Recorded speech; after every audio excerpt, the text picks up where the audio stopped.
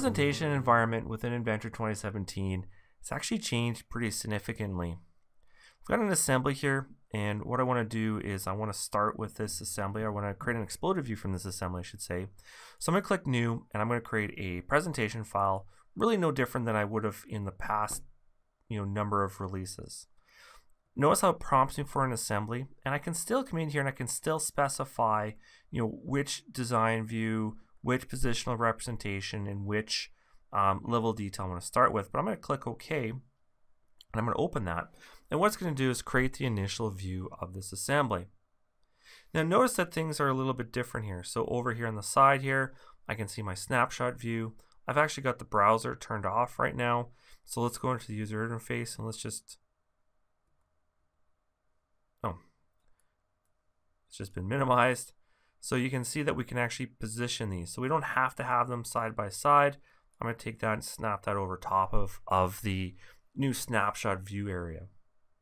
Okay, so within this, what I want to do is I want to turn some components on or off. One thing I've noticed that within the browser, notice if I right click, there's no visible option. If I just select one, the visibility option's there. But I'm going to select all of these. I'm going to right click and I'm going to pick visibility, and I'm going to turn those components off. So that's what the browser's really become within the presentation environment. It's really with working with the components themselves. Now I'm going to rotate this around a bit. Let's just zoom extents. Let's rotate this around. Let's flip this to perspective. And this is going to be my first view here. So it says use the new snapshot view to create a snapshot. So I go back to presentation, I'm going to create a new snapshot view, and it's captured that view for me. Now from here, what I can do is I can actually rename that, and I'm going to say ISO assembled, and we can see some other options is that I can actually publish this directly to raster from here, so JPEG, bitmap, those type of things, or I can actually generate a drawing view right from here. So right from the right click menu, I can use that snapshot view. Now just below here, I can see that I've got this storyboard, and right now the storyboard isn't really doing anything. So we can see kind of my safe area here, and then what I can do is I can pick the position.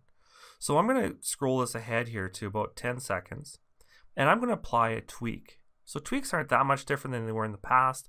Here's the component that I want to tweak, and what I'm going to do is I'm going to use the triad here, and I'm going to click and drag this component.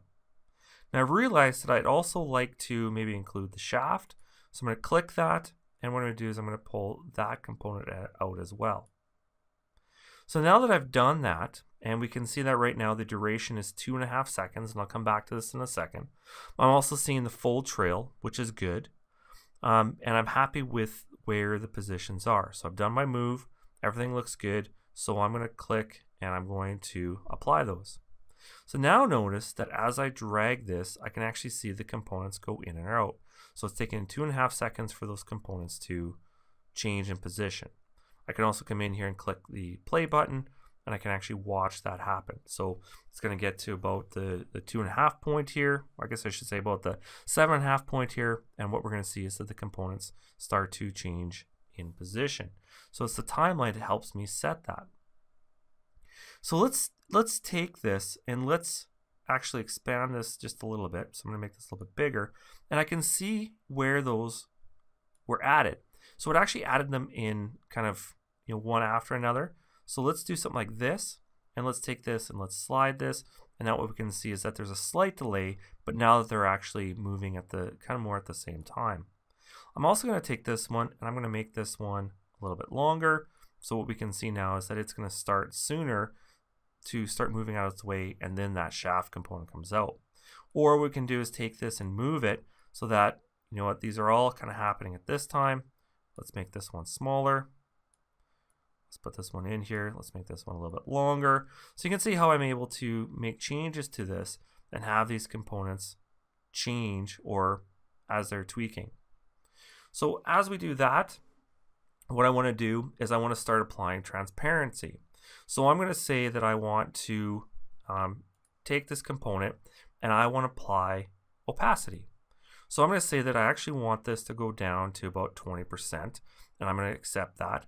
And notice how it's added that transparency. So now we can see that those components are going to come, and then what's going to happen is it's going to go transparent. So I was able to do that with that transparency option, or sorry, the opacity option, and then I just use the timeliner here to make that a more gradual transparency. So instead of it just becoming opaque automatically, it's going to kind of fade into that.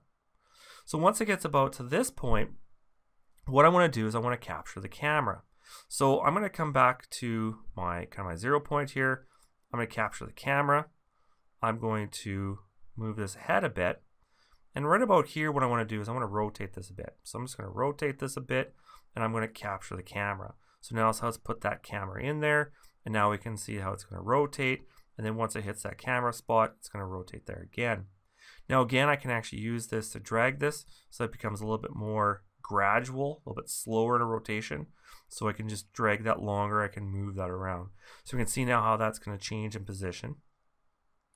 And then once we get here, what I want to do is, again, I want to rotate this around so we're actually looking at it from the back. So let's take this to about 7 seconds, and I'm going to capture the camera. So now what it's going to do is it's going to fade into 1. It's automatically snapped it, and it's going to continue into this spot. So once we get about here, I want to start tweaking the components. So let's go ahead to 10 seconds. Let's take this component and let's tweak it. Again, using the triad, I'm going to pull that component out a bit. I'm going to click the check mark to accept that. And what there is now is there's this move in here. So let's make this a little bit longer. And again, let's use this, let's just scrub it. And we can see now that things are going to start happening. So it's going to rotate, and then that component's going to move. So all in all, it's a lot easier to build the animations. So it's a lot easier to kind of know how that thing's going to start exploding, when it's going to start exploding, and manage that. Once you've got that, what you can do is you can actually publish that to a video. So I can take this animation here, this storyboard, and I can publish this out to a particular video or to a particular raster image. So you can see based on these snapshot views. You can also have multiple storyboards. So my second storyboard here, notice it can actually be the start from the previous or a clean one, but I can have different storyboards. So maybe this one's all about putting the hardware together. So I can have a separate set of tweaks specific to this storyboard. So you can have your multiple steps to assemble your various assemblies. Okay, well, let's rotate this a little bit more here. Let's do something like this. Let's actually flip away from, actually, you know what, I'm okay with this. And I'm going to create a new snapshot view. So now we've got our two views that we can flip back and forth to. This one is just showing you that it's actually towards the end of the animation. So by double clicking on it, what I've done is actually activated the view. So you can see here, and I'm actually editing the view. So I've decided that I wanted to rotate this a little bit like that. I'm going to finish the view. I have now updated it. So I can quickly change these views by double clicking on them, and that's how you can make your changes to them. So again, also remember that you can edit them by double clicking on them. Now the tweaks are also listed in the browser here, at least the ones that have distances. So you can also use your browser to make changes to them, or a right click down here will also allow you to edit the tweaks or edit the time specifically. So if there's a set time you want on them, you can edit them. Okay, so I've kind of gone through this kind of quick, but this is really just kind of a high-level overview of what's changed in that presentation environment in Inventor 2017.